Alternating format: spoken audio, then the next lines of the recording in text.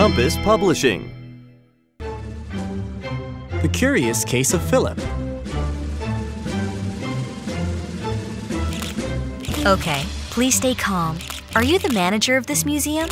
Yes, I am. Tell me what happened. Our expensive things are gone! Somebody took them! What did they take? First, they took a necklace! What does the necklace look like? It's gold. There's a square green stone on it. Okay, what else did they take? Then they took a ring. What does the ring look like? It's silver. It's round and heavy.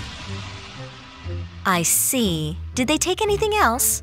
Yes, the last thing they took was a bracelet. What is the bracelet made of? It's made of wood. I see. Was anybody else inside the museum? Anyone from the staff? Yes, Philip was here. He's the night guard. Where's Philip now? He's in the office.